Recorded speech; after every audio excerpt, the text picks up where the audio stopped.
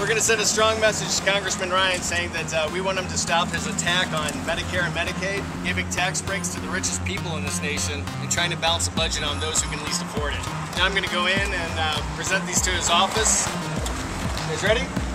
Let's go!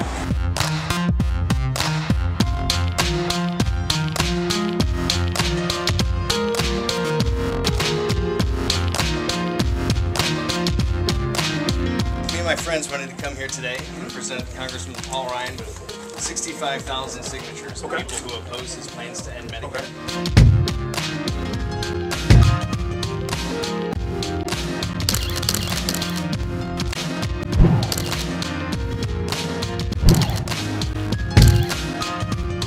How many people were ready to jump in and sign a petition saying that they were opposed to Paul Ryan's plan to end Medicare was pretty impressive.